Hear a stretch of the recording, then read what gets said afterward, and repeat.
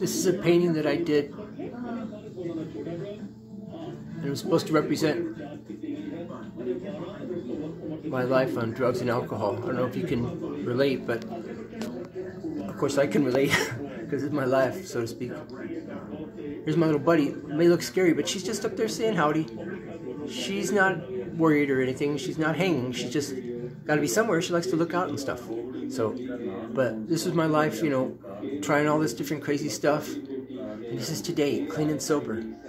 Up and down. Clean and sober has its ups and downs, but it sure doesn't have the downs of drugs. It doesn't have the horrors of it and the meanness of it.